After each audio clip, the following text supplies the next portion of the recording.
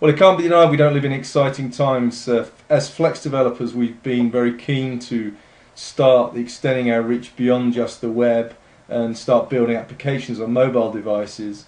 It looks like that time's arrived. Adobe have just released Burrito and Hero, and you can go to their website, adobe.com, to find out more about that.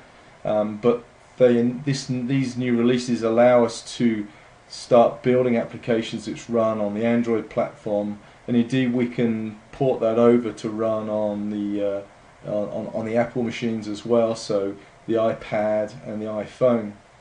I was interested to read just the other day about a mapping application that was demo, which was done by Mansour Unrad at ESRI, and I'll show you the blog entry that he's got when we get to the end of the video here. But he's just released some code which show how he developed a mapping application which runs using the ArcGIS Flex API.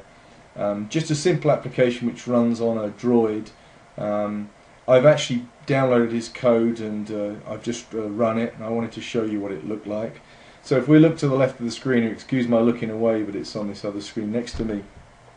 It's a multi-screen application. That's what the first screen looks like. So it's basically just a query page.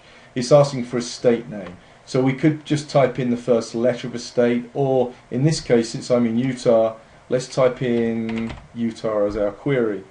Clicking on the query button in the top right hand corner transitions the application over to the next screen and shows us a map. Now this is a streets-based map taken from the Esri library. It is fully interactive, so you can pan it, you can zoom it, and of course we've actually added as an overlay the state of Utah to the top of that. Had we put in M, it would have shown all of the states in the union which start with M. So it's a pretty nice little application actually. I was really impressed when I downloaded it. The code you'll see in the window just here, this is in Flash Builder. This is Burrito.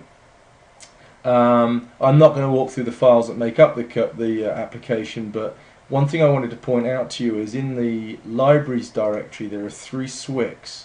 The first one is the ArcGIS 2.1 SWC. And there's a couple of others which have been taken just from the Burrito directory. There's the mx.swc, and then there's the Spark skins.swc. I actually skipped through Mansour's article and forgot to put those in. If you don't have those in place, then the application won't run for you. You'll error out. So be careful to make sure you have those in place. Mansour has a blog out there. If you're interested in mapping applications, and specifically for ArcGIS, then this is a great resource. It's Thunderhead Explorer. It's on Blogspot. This is the article that he's talking about, and there's the link to it. It's a very short entry in his blog, but it gives you all the details about how to install it. It gives you the source code and various important links to Adobe and to various documents that you'll need.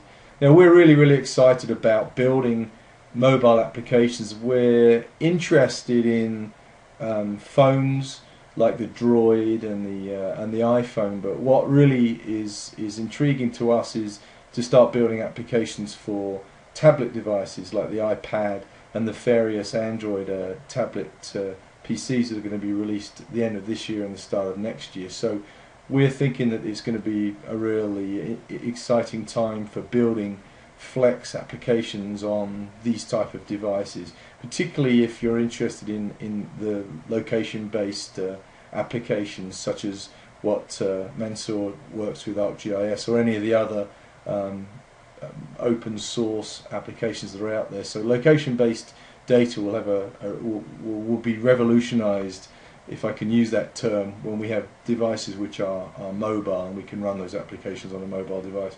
So more to come on that. I've actually built some stuff with open source as well, and done something similar to what we've done here with ArcGIS, and I'll show that in another video. Thanks for watching.